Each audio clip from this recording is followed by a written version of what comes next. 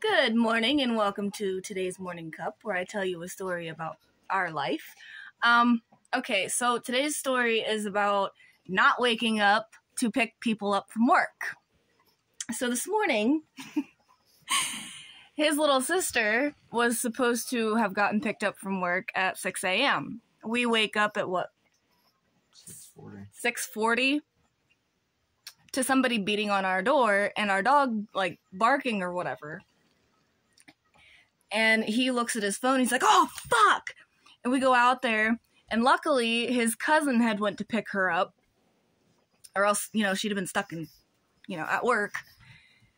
So, when they get here, our door was locked, and so our dog is kind of like at the door, he knows who it is or whatever, and Izzy kind of goes, Hank, go wake Bubbies up.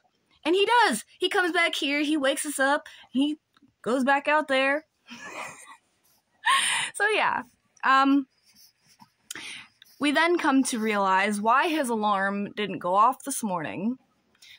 He had it set for 5 p.m. instead of 5 a.m.